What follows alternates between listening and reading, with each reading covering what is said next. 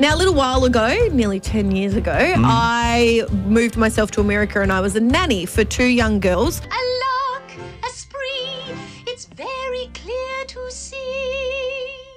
And I lived in Orlando in Florida, and the mum, her job was working at Disney. The big production show that they had there at the time was The Lion King. Anyway, next minute, they do the production of The Lion King and then they travel it through the park. And they have this Jeep with Rafiki on it. And he just used to dance on this Jeep and wave and whatever. Anyway, it gets to us. This Jeep stops. Rafiki jumps out of the Jeep, comes over, puts his hand out to me. And I'm like, oh, my God. And at that time, I've got 2 young children with me. I was like, do I bring them? Do I leave them with me?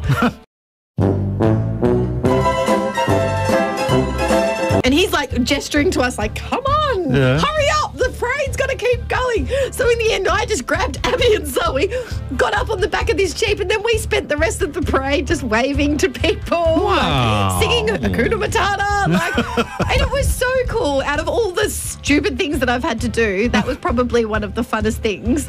And, I just think, they say it's the happiest place on earth, but at that time I was like mortified, but then at the same time I was like, hey. So you were part of the parade, you reckon? I was a part of the Lion King Jungle Parade, it was called. I think she's the Lion Queen. You think she's lying? The Lion Queen.